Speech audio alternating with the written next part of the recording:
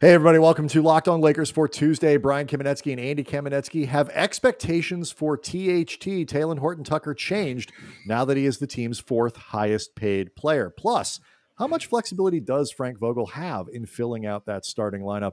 And is Ben Simmons ever going to play basketball again for anyone? We'll talk about all of that next on Locked On Lakers. You are Locked On Lakers, your daily Los Angeles Lakers podcast. Part of the Locked On Podcast Network, your team every day.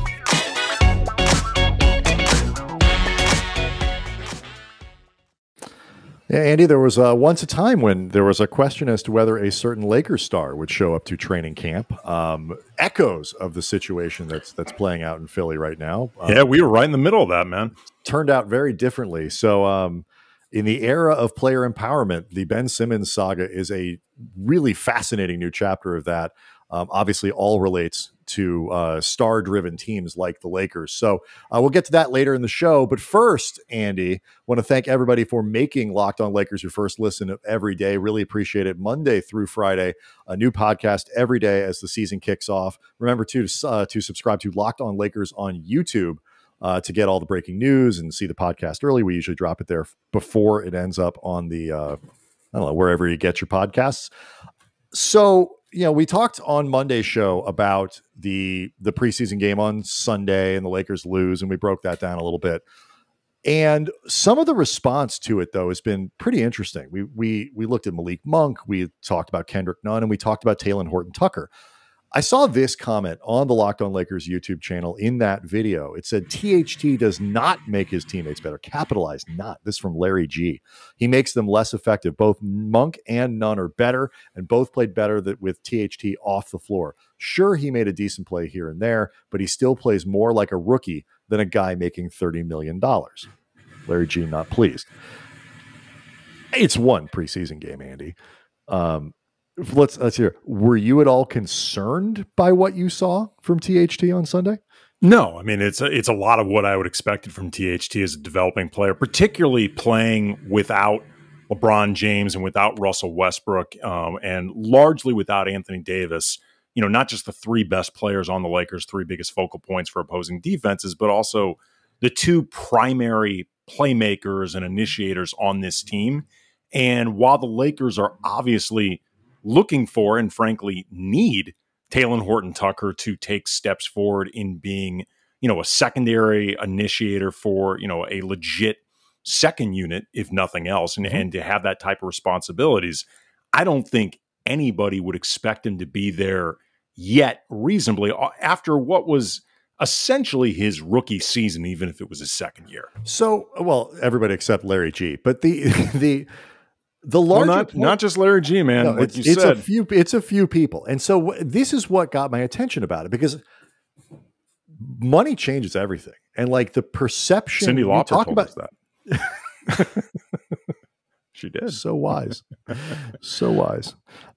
She also said that girls, they just want to have fun. Mm-hmm. And a lot of layers to that one. That whole debut album, a lot going on. Went over people's heads in the early 80s. You weren't used to someone like Cindy. Nope, it was a deep era. So we didn't start on Shebop. So we're in a situation though. You pointed it out though. This is worse when I couldn't get through the cold open on Monday's show. You talked about the expectations. The Lakers have legitimate need for THT to do some stuff this year. At the very least, it would be awfully helpful if he were a legitimate, very solid member of a championship caliber team's rotation.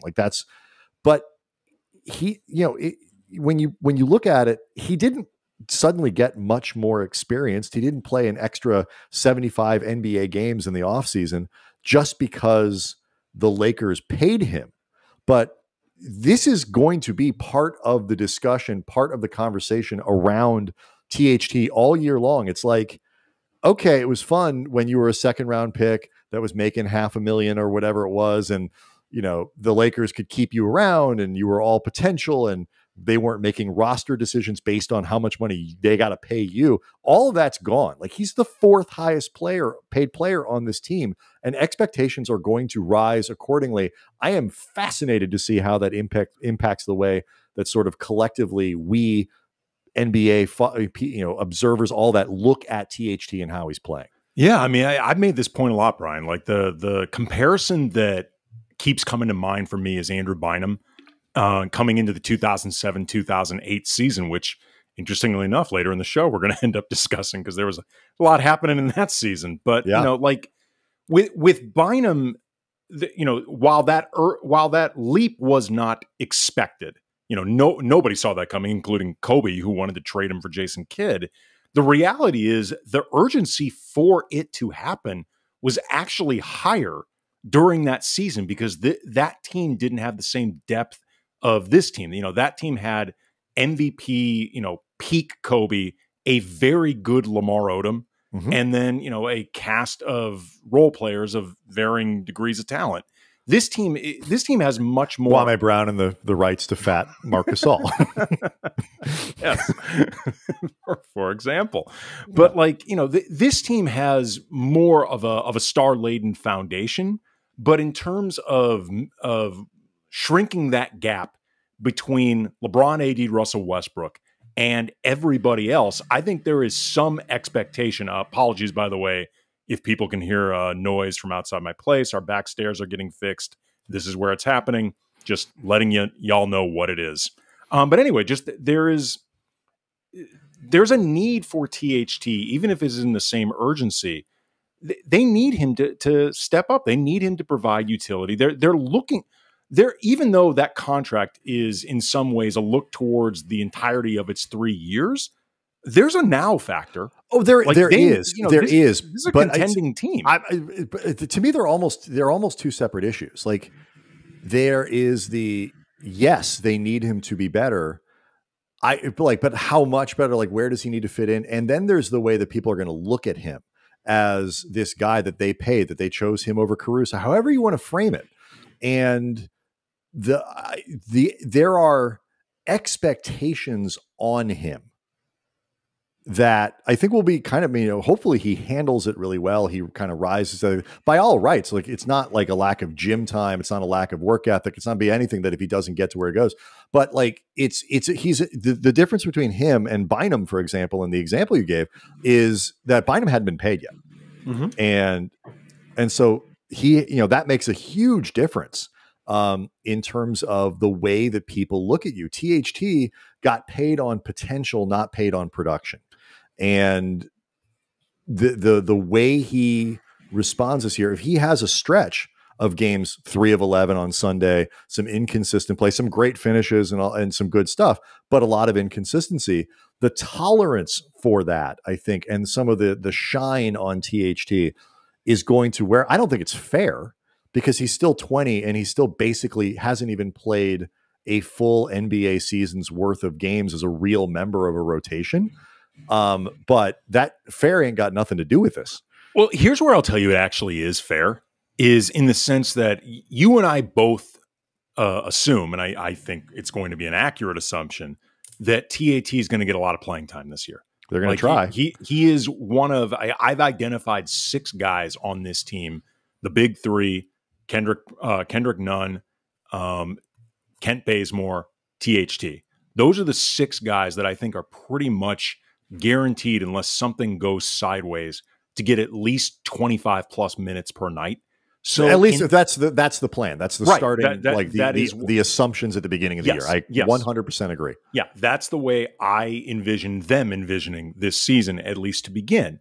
So in that sense, it's actually fair, because THT is going to be given more responsibilities on the court. He's actually going to be out there. So whatever progressions haven't been made yet, even if they're understandable, they matter. Like there's a byproduct. Okay. Hold that thought for a second, because what is a reasonable jump? Because as much as we love his potential and all of that, it's a fair question to ask. How much is it fair to ask a guy who's played as little as he has to make a leap? What does that look like? We'll talk about that next. Locked On Lakers brought to you by DirecTV Stream. So here's the scenario. You got one device that lets you catch the game live, the other one that lets you stream your favorite shows, and then you're watching sports highlights on your phone. And then you got your best friend's sister's boyfriend's brother's girlfriend who heard from this guy who knows this kid that's going out with this girl who saw Ferris pass out at 31 Flavors last night, her login for the good stuff. There's a simpler way to get all the entertainment you love without the hassle, and a great way to finally get your TV together. It's called DirecTV Stream. It brings live TV on-demand favorites together like never before, so you can watch your favorite sports, movies, and shows all in one place. No more juggling remotes, no more need to buy another device ever again. Best part, no annual contracts. So get rid of the color confusion. Get your TV together with DirecTV Stream. You can learn more about it at directtv.com. That's directtv.com. Compatible device required. Content varies by package. Hey, Andy, you're an entrepreneur, right? Hell yeah. All right. Well, this is for you. Shopify. It gives entrepreneurs the resources that have been. I'm in the backstairs business, baby. That's right. Always reserved for big business. Upstarts, startups, established businesses alike can sell everywhere, synchronizing online and in-person sales and effortlessly stay informed of what's happening with your business. Shopify is more than a store. Connect with your customers, drive sales, manage your day-to-day. It instantly lets you accept all major payment methods. You got to get paid, Andy. It's an important part of being an entrepreneur. Mm-hmm. Shopify has thousands of integrations and third-party flip apps. These back stairs after they're built, then get some new ones, then flip those, and that you just that's how you become the baron of the back stairs. You're going to red paperclip your back stairs all the way to a mansion. Oh, yeah. This works from on-demand printing, mansion purely made of stairs, to chatbots. It's an Escher thing. Shopify is tirelessly reinventing tools of growth. Over 1.7 million businesses helping them succeed every day. That was actually quite good. You reach customers online and access social networks. I'm proud of that. With an ever-growing suite of channel integrations and apps, including Facebook, Instagram, TikTok, Pinterest, and more. TikTok is an app the kids use, Andy. More than a store, Shopify grows with you. So go to shopify.com/LockedOnNBA, all lowercase, LockedOnNBA, for a free 14-day trial and get full access to Shopify's entire suite of features. Grow your business with Shopify today. Go to shopify.com/LockedOnNBA right now. That's shopify.com/LockedOnNBA. So this is the question that I have. Like, what is a reasonable amount of improvement to ask for a guy who's expected to be better? But as you say, they do have fallback plans. It's not like it's THT or we're screwed here. They have other options. They can sort of afford to shelter him a little bit more, protect him a little bit more. It would just be great if they didn't have to, and he could really, make a jump. What is a reasonable expectation? What is a reasonable, a level of improvement? I'm not even thinking so much statistically, because on this team, that's going to be really hard to measure given how much star power they have. Larry G's got me thinking. I like, what's the right answer here? I think before you even look at what THT's improved in terms of individual skills, like how much better of a playmaker has he become, how much better of a shooter, all those different things, it's how fewer mistakes is he making. Like, that to me is where I would actually measure, I guess, how much tolerance you have for some of this stuff. Cutting down, you're essentially saying cutting down on the downside it's as important as raising the upside. I think in some ways it's actually more important, because he obviously has to get better in certain skill sets, particularly the ones that they're counting on him displaying when he's out on the floor. But what will really hurt him in terms of the overall effect on the team, but also just his ability to stay on the floor, are mistakes. I think particularly defensive mistakes. Like, he's got to become more accountable defending off ball, being able to, watch a guy and not get back cut to death like we saw last year. Like, his on ball defense, I think, was not bad for somebody of his relative, or not even relative, actual inexperience. 19 years old. Yeah. Yeah. He was inexperienced. There's no need to qualify that on my part. He was inexperienced. And for a 19-year-old, I thought his on-ball defense was not too bad. His off-ball defense was often a train wreck, and that has to go away. He's got to make sure that some of the tunnel vision habits that he has, that those start dissipating more. Like, that to me, for example, would qualify as a mistake, as opposed to just pure skill set type of thing. It's in this. this is what Larry was getting at. Like there's the inconsistencies of a 20-year-old are well documented. I'm not talking about 20-year-old basketball players. I'm talking about 20-year-old humans. And it is decisions with the ball, I think, are important. Mistakes he makes away from the ball defensively, like you say, are big. Russell Westbrook still struggles with that, though. So it's not like these things are easy. NBA defense is incredibly complicated. And I think that is something that fans don't always give enough consideration to. It's really hard. It is. This stuff is hard. And, especially with the way this league is now so spread out in how offenses get run, man, you have so much ground to account for and to keep track of. And it's hard. And I'm not talking just about him, Malik Monk, whoever you're talking, you don't have to be wrong by 5 seconds. You have to be wrong by half a second, by a quarter of a second, by, not anticipating what's coming before it happens. And that involves a tremendous amount of experience. There's a reason somebody like Trevor Ariza or Dwight Howard, or these guys who have aged considerably in their careers can still remain good to very good defenders, even as their athleticism starts to go down. You could say the same thing about LeBron. Not that he can't crank it up, but you understand what I mean. Like the knowledge base that these guys have in terms of how to do it is so high that they can compensate in a lot of ways. Marc Gasol was good at that. It's unreasonable to expect THT to have that part of it yet. I wonder too. Well, but here's the thing though, whether it's unreasonable or not, if it's not happening, no, he's not going to play. Right. I mean, like you said before, fair's got nothing to do with it. Same with reasonable. I mean, at the end of the day, it either has to happen or somebody else has to do it instead of it. And that actually is a decent seg into the next thing I wanted to ask you, because Frank Vogel talked last week at Media Day. Like the goal here is to find two-way players. If whether it's Kent Bazemore, THT becomes a two-way enough guy, whatever it is, that's what they're trying to do. Is ideally fill that role of presumably the shooting guard for sure, and maybe the small forward, unless Trevor Ariza, I guess, is this in the starting lineup. Then you're only doing one position, but theoretically you have two open positions in that starting five. Assuming AD is going to spend most of his time at the five. At center, right, and start there. If they can't find the two-way guy on a night-to-night basis, I think, if they end up with Ariza not starting, I think Bazemore is almost guaranteed to start, wouldn't you? Like, yeah, you go LeBron, AD, Westbrook with Bazemore at the 3, and then TBD at 2. Yeah. But if over time, like Bazemore doesn't shoot well, or they don't get like that, they don't get what they're wanting from any one of these players, that they can plug him into that 25 to 28, 30, whatever minute a night role.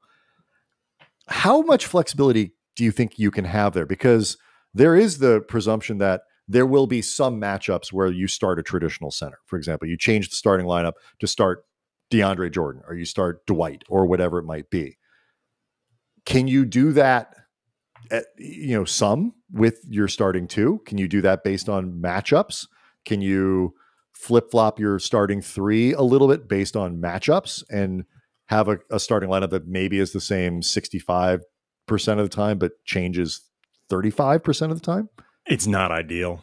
I mean, I first of all, I don't think matchups typically get dictated 1 through 3. It's more about size, and that goes further down the lineup. It's more about the big men than typically. Well, no, but teams run more. They might spread the floor more. They might have different style, whatever it might be.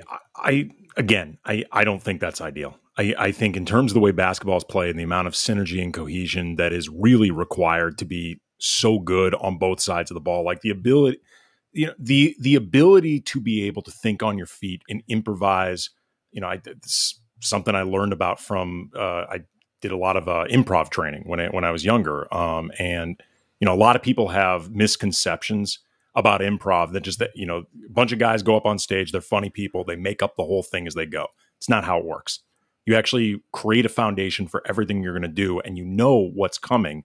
So therefore, you can actually improvise when needed, or when applicable, when appropriate, and the whole thing doesn't go off the rails because you know eventually when you're going to swing it back to your principles. Same thing with basketball. I mean, ultimately, there is a foundational element in there where everybody knows what everyone's supposed to be doing. Everybody knows everybody's tendencies, and that allows you to go off script, so to speak. I think as much as these guys all need to know how to play with each other, there are going to be guys that you play with more because that's how you ultimately build your foundation. The more you start screwing with that, the more it feels to me like you have problems as opposed to you are playing matchups. Oh, no, it's not ideal. I mean, none of this, like I said, this is predicated on the idea that they can't quite get that sort of two-way combination or two-way enough consistency that they want, whether it's from Ellington, Monk, Bazemore, THT, to where you find it's a little bit. And I think you settle on the best that you have. Yeah, I think that's probably true. But what got me thinking about it is, basketball has evolved in a lot of different ways where like stuff that the teams do now with who shoots and how the floor is spread and all this is vastly different than it was, 15 years ago. Go back and look at the footage of the Lakers winning the titles in the Kobe Powell years. It's like, you can't believe how much more compact and tight into, like, how are they doing any of that stuff in like 4 square feet? It's absurd. And then you go back to the 90s and it's even worse. It was Glenn Rice was a lonely man out there. Seriously. Michael Cooper just recklessly launching 2 3-pointers a game, like some sort of, like freewheeling teenager on spring break. It's like, slow down, Coop. Yeah. The game has changed in a lot of ways. We play positionless basketball. You hear guys talking about it all the time. And that's sort of one of the things that analytics has done to basketball, but not to the same extent that it's done in baseball, for example, where the game has become hyper specialized for obvious reasons. It's a much more one-on-one game. You can, it's what one person does isn't as dependent on what the people around. I get all that. But there is another level that you could theoretically take this to where you try to match the skill sets of your supporting players. I'm talking about the main guys as much, but like the infrastructure around your stars to maximize the stars based on who you're playing. And I wonder if we'll get even a little bit of that this year. Just a little bit more positional and lineup flexibility for at least, particularly maybe when the playoffs roll around, where you might see a change based on a 7-game potential matchup there. Again, it literally occurred to me today. That stuff typically, though, again, usually happens when it comes to matchups 4 or, most typically 5. And I don't think there's enough variances in terms of the type of teams that you're going to ultimately be going up against on a regular basis that you would even have to do this stuff in the first place. Plus, before we go, just like, you are correct that in terms of the way analytics has shaped basketball, like the way they drill down on information, looking for different places. Okay, he should be shooting here. He should be shooting here. He should be getting his shots there. The bottom line is, though, you still look for consistency in order to best bring out that stuff. Yeah. Again, it's not apples to apples, and how you apply it would be complicated. I don't know if you have enough practice time to really develop the cohesion in the different sets of lineups that you'd want to use, and you certainly wouldn't want to overdo practices anymore. Yeah, I ideally you just find the guys play well, and it sort of solves that problem. Do better. And you get what you want. You get what you want out of it, and I think there is an excellent chance the Lakers get plenty of options that are solid in what they want to do this year. Ben Simmons is not playing with the Philadelphia 76ers. He doesn't appear, Andy, to be playing ever again with the Philadelphia 76ers. It reminds us a little bit of what the Lakers went through with Kobe, and certainly is relevant to the Lakers and every other star-laden team in terms of how you think of the player empowerment era. We'll talk about all that next. Locked On Lakers brought to you by Bet Online. Back and better than ever. All eyes are on the gridiron right now as teams turn back for another football season. My God, man, I don't get enough time to watch college. NFL has been awesome 4 weeks in. This has been they even managed to turn New England and Tampa Bay into a good game. Yeah, it's just been really, really fun. So as always, go to Bet Online, your number one spot for all the pro and college football action this season. New updated site and interface, more odds, props, and contests. Bet Online continues to be the number one source for everything football. So head to the website, use your mobile device, sign up today, receive a 50% welcome bonus on your first deposit. Again, 50% welcome bonus first deposit. Use the promo code Locked On to receive that bonus from football, basketball, boxing, right down to your favorite Vegas casino games. Don't wait to take advantage for all the amazing offers available for the 2021 season. Bet Online, fastest, easiest way to bet on all your favorite sports. Bet Online, where the games start. You don't expect Simmons to ever play in Philly? This part's not gonna change, Andy, right? Like, it seems difficult at this point. I have learned from the time we spent covering the last 10 years of Kobe's career, which included Phil and Kobe reuniting after a very ugly separation and Phil's very ugly book, plus what we are about to talk about with Kobe going on the radio tour, demanding a trade, going scorched earth on the Lakers, and all of that leading to 2 championships with said Lakers. I'll never write off anything as totally unsalvageable, but goddamn, this is bad. This is really bad, right? But like, people, like, if you don't remember, like, the radio tour is something that I remember where I was when I was listening to this happening on the radio. I was on La Brea driving north. It's like you almost had to pull over. But for people not aware, we were covering the Lakers for the LA Times then. So, we were neck deep in this stuff. Mm-hmm. And I remember my then girlfriend, now wife, at one point, like, I remember she left, she'd been hanging out at my place, left, came back, and I was still at my desk. She's like, "Have you moved today?" I'm like, "No." Nope. Every time I start to just like get up to make a sandwich, Kobe goes on another station and says something, and I got to go write a blog post about it and babysit the comments. It's like we only had do a radio hit myself. At the time, I think there were like 3 sports radio stations in LA, and like he kept finding like other stations to appear on. I'm like, he said, like, "Why are you on in New Orleans, Kobe? Like, why are you going on in Oklahoma City? Like, stop going on the radio so I can have a sandwich." I can't believe Kobe's on Fresh Air. Look, Terry. I don't know why. Why is he on with? Why is he on Inside the Actors Studio? He wasn't into Hollywood at that point. We get it. You want to be traded. I understand, but like, it was a different era. It was a little bit strange, and he was also Kobe. And what strikes me as amazing about this Simmons thing is Ben Simmons is undeniably excellent at basketball. He is a top tier player, but he is not the elite. He is not better than Joel Embiid. He is not, I wouldn't put him in the top 10 in the NBA. No. He's closer to 20, which is, 25. When all these guys are in tiers, that's really good. But you don't have quite the leverage. James Harden could be an ass in Houston because when it comes down to it, James Harden is a transcendent player who will change your franchise by his presence. Simmons isn't that guy.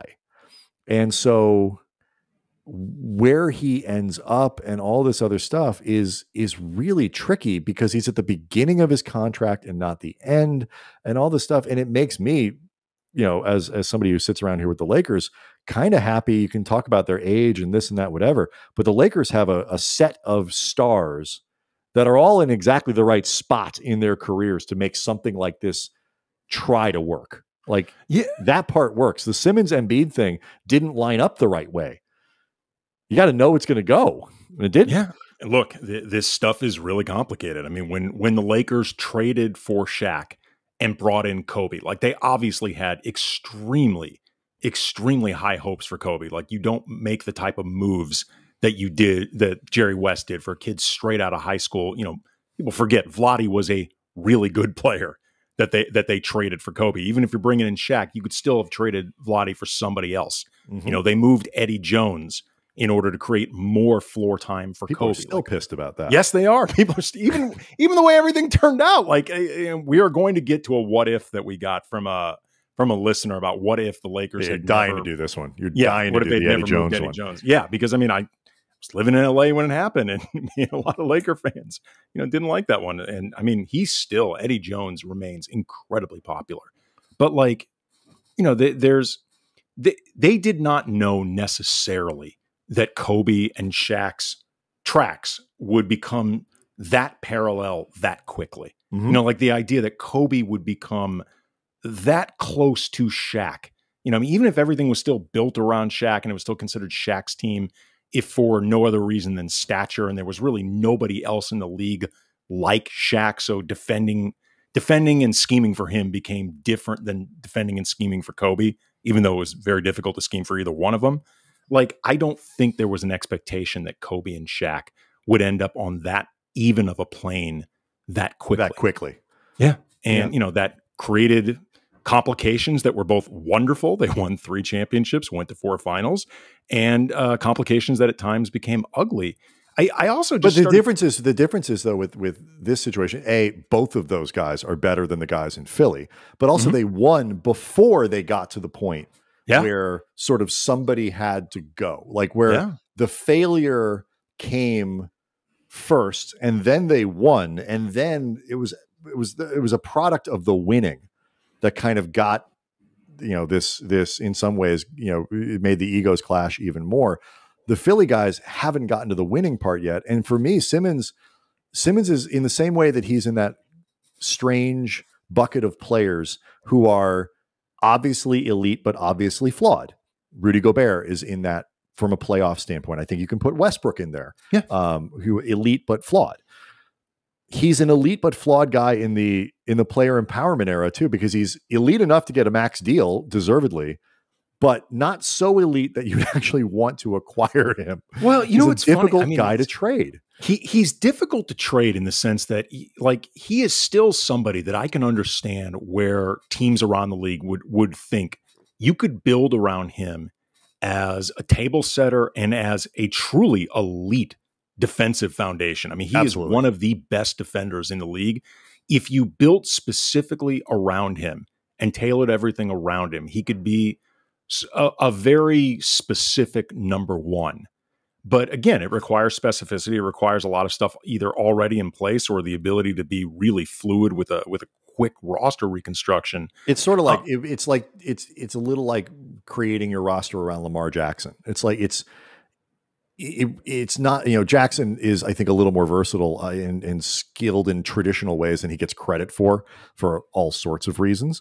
But he is a specific kind of player and a specific quarterback that you would want to build an attack around. By the way, I should have been more specific.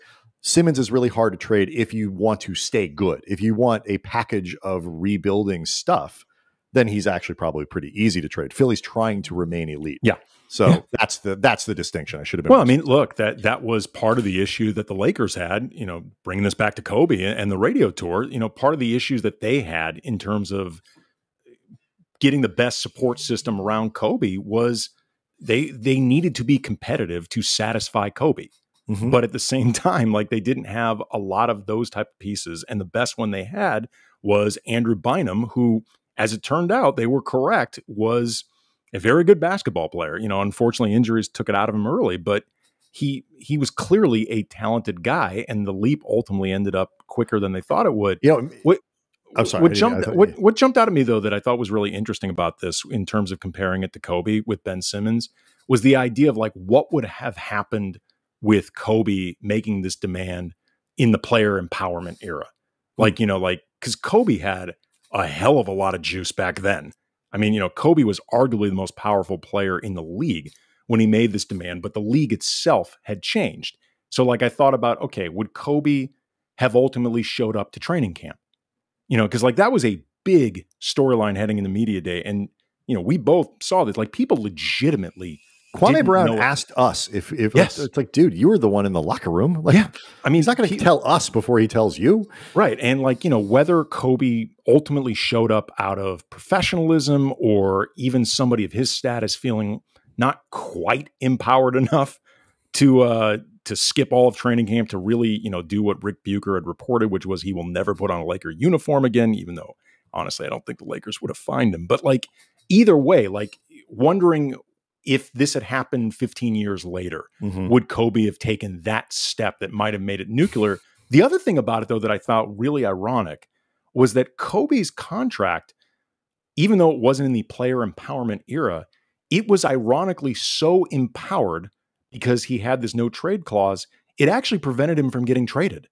Because like, even though Dr. Buss didn't want to trade Kobe, like legitimately didn't want to, the no trade clause really made it so he couldn't, because basically it was Kobe and Dr. Buss negotiating with other teams. And like, you know, right. Because Kobe didn't want to go somewhere where his team wouldn't be good enough for him to win. But for the Lakers, and this is where context really makes a big difference. The Lakers were in a position where they are in the Lakers were where Philly is, where they couldn't trade Kobe for 600 draft picks and the 3 best young prospects you have, or whatever the framework would have been equivalent of that day. They wanted to still be, if you're going to trade Kobe, you got to get something that keeps you good back.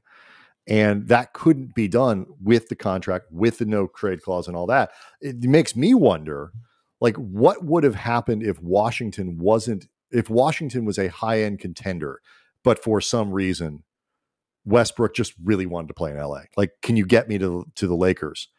Like, I don't think Washington can construct a deal where they, you know, go to Kuzma and Harrell and whatever, open up that kind of flexibility, which hopefully lets them get better over the next couple of years. Like, context ends up so important with these things. And Ben Simmons walked into a context where he kind of can't get traded.